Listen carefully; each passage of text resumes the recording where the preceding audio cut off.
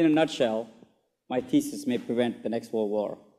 Many experts have foreseen that the next global conflict will actually take place in our own backyard, in the South China Sea. The South China Sea, as you know, is at the crossroads of the world's economy today. Billions and billions of dollars worth of commodities flow northwards from countries like Australia and elsewhere into the hungry economies of Japan, China, Korea. And finished goods from these same countries flow southwards and eastwards to the rest of the world, making the South China Sea some of the busiest sea lanes in the world. The South China Sea also holds a promise of vast amounts of natural gas, which could power these hungry economies. I say promise because no one really knows for sure. For the last 25 years, there's been very, very little exploration activities taking place in the South China Sea. The reason for this is very simple. Oil and gas exploration is a very time-consuming and extremely expensive affair. It costs billions of dollars and takes lots of time.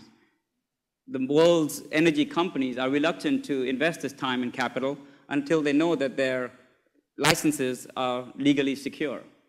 The South China Sea, as you can see from the map behind me, does not offer that comfort.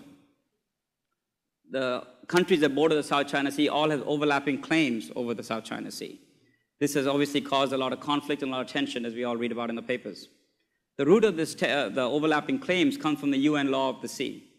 The UN Law of the Sea, which all these countries have ratified, grants countries a 200 nautical mile exclusive economic zone from their shorelines. It also grants this to inhabitable, undisputed islands. It does not, however, grant the same right to what they call rocks. The treaty does not differentiate between rocks and islands. You can see also on the map behind me, the South China Sea is littered with all these features. This has led to a mad rush of countries all over the South China Sea, setting up camps on these islands and calling camps on these features and calling them islands and thus claiming the exclusive economic zone. My thesis will try to understand the limitations of the UN Law of the Sea, understand the historical basis where these countries are basing their claims, and most importantly, provide a solution which I think can actually work to diffuse the tensions. The solution is based on a model that we in Australia should be quite familiar with, which is the treaty between Australia and East Timor called the Joint Development Area. This looks at an economic contractual solution between two countries who agreed to put aside their boundary disputes in favor of solving and unlocking the natural gas. In theory, my thesis will propose model laws that each of these countries can accept.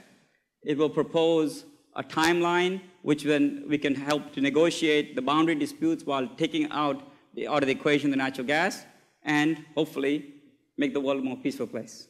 Thank you.